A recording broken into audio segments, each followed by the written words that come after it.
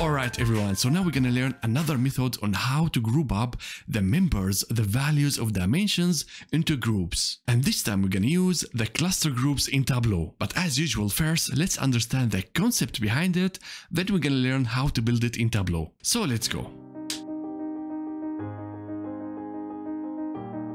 Alright, so cluster group is another way of grouping your data used for data clustering, which is a statistical technique to group up similar data points together. In data clustering, we have different algorithms to calculate the clusters. For example, we have the algorithm k-means, and another algorithm called hierarchical clustering, and another one called density-based clustering. And Tableau did decide to go with the k-mean algorithm since it's really simple and easy to implement. And the k-mean algorithm is widely used in data clustering.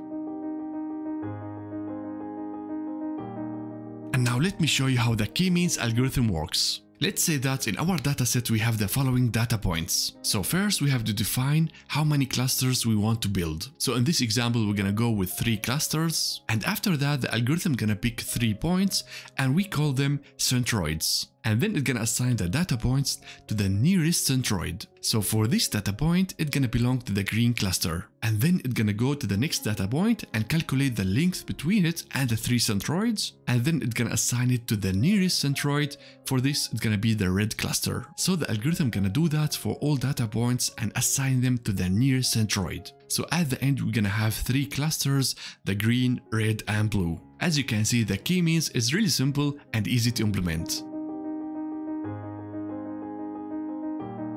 Alright, so now in order to understand the clusters, let's have the following task. The task says to identify high-value customers by clustering them based on their sales and profits, in order to find out which customers generate the most revenue and which do not.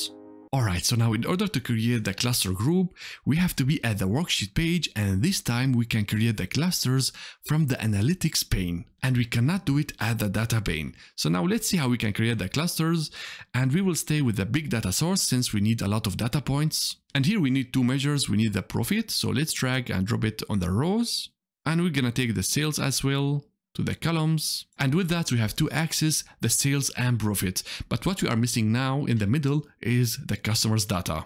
Each customer is gonna be 1 point. For that we're gonna take the customer ID and we're gonna drag and drop it over here on the details, on the marks. Alright, so now we have the data points and each point represents 1 customer. So now in order to create the cluster, we're gonna switch to the analytics pane. So let's go over there. And if you go to the models, you will find the cluster. So it's really easy. We just drag and drop it here on the name clusters.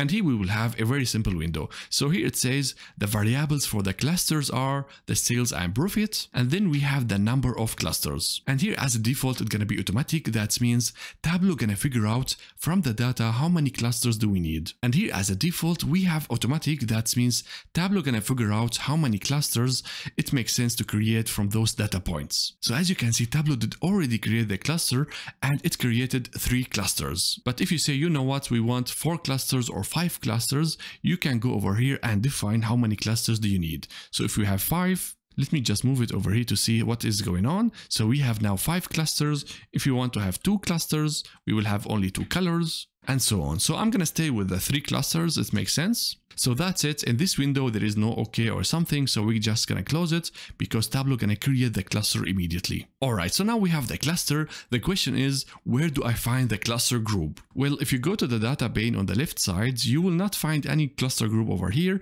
because we have this information now only on the colors. So this field here is our cluster. And now we might have this information, this cluster group in the data pane in order to use it in different views. So what we're gonna do, we can just drag it and drop it somewhere in the data pane. And now over here, you can see we have new fields and the icon indicates that this field is a cluster group. So now we're gonna give it the name, customer clusters. Alright, so now we can reuse this cluster in different views if we need. Alright, so now the next point is how we can edit our cluster. So now we have 3 clusters. How about we want to change it to 4? How we can do it? We will go to the marks over here, right click on it, and here we have the option of edit clusters. So let's select that. We will get again the same window. So in order to change the number of clusters, we will not do it at the data pane, we're gonna do it at the marks. So this is how you edit the clusters. Now, if you go over here again and right click on the clusters, you can find we have another option called Describe Clusters. So here we're going to find more information about our clusters. So let's select that. So as you can see here, we have a lot of information about our clusters. So first we have the input for the algorithm or for the clustering algorithm. So the variables are the measures that we used in our view. So the sum of profit, the sum of sales. And the next info is the level of details. Usually here we have the dimensions, and we are using now the lowest level of details,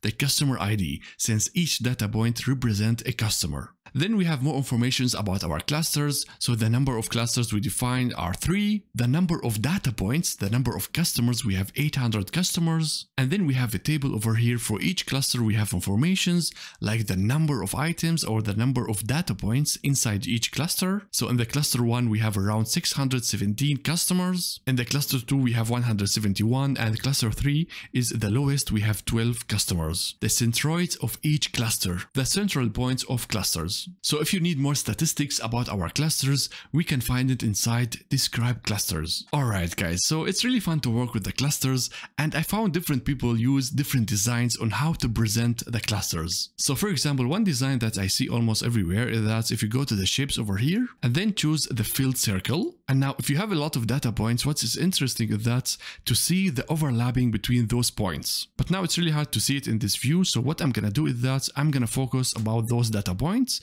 So let's select those stuff, and then we're gonna say, okay, keep only. Let's click on that. We have now like a zoom in those points. So now in order to show those overlapping in better way, in better visual, what we're gonna do, we're gonna go to the colors, and then we're gonna reduce the opacity. So let's reduce it to something like 70%. I think it should be fine. And now our visualization will just look really professional, and you can see the overlapping between data points. Alright, so there is another design in that to assign a shape for each cluster. So before we do that, I want to have again the big picture. I will remove the filter. So let's just remove the filter from here to somewhere else. And with that, we are back to original view. So what we're going to do is that we're going to take the cluster and put it on the shapes. So let's drag and drop the cluster on the marks over here on the shapes. So as you can see, for each cluster, we have a shape, we have the plus, square, and circle. And if you want to assign different shapes, what you're going to do is click on the shapes. And now we can go over here and change the shape of cluster. Let's say instead of plus for the cluster 3, we're going to have X. And let's click OK. And now instead of plus, we have X's. So this is how I usually design the clusters in Tableau. Alright, so now after we create the clusters, it's really important to interpret the outcomes of the clusters with the business. Like in one hand, we have the red cluster focus on the customers with the high profits. And in the other hand, we have the blue cluster focus on the customers with the low profits. So clustering your customers based on the sales and profit can help you to gain insights about your customers, which can help the business to target its marketing strategy very effectively.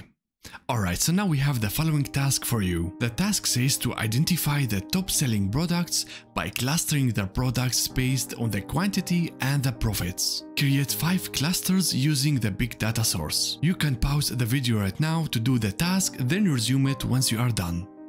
Alright, so now let's create the cluster for the products. Here we need 2 measures. We have the profit and the quantity. So let's have first the profits.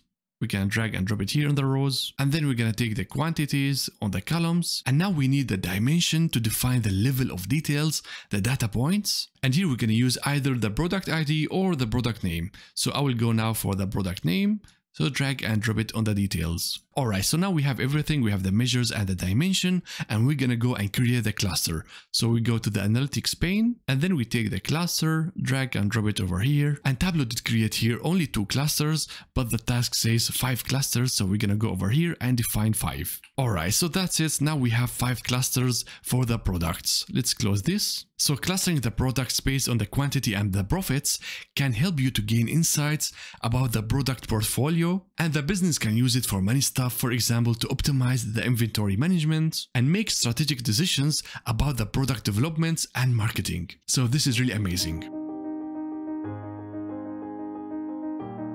Alright, Alright, so now let's summarize. The cluster group in Tableau is a statistical technique to group up similar data points together in clusters. The cluster algorithm used in Tableau is the k-means, easy to implement and as well easy to understand. Clustering in Tableau is one of the main features and very powerful, since Tableau is the only tool, the only BI tool that can plot endless amount of data points. Because other BI tools like Power BI, they always make limitations on the number of the data points that you can see in the visualization, which can make it really impossible to create clusters in Power BI. And data clustering in visualization is a very powerful tool for data analysis and pattern recognitions to help the business and the organizations to be data driven, which means to make better decisions using the data. Alright guys, so that was it for the cluster groups, and next we will learn how to split the values of dimension into two subsets using the Tableau sets. And if you like my content and you want to support the channel,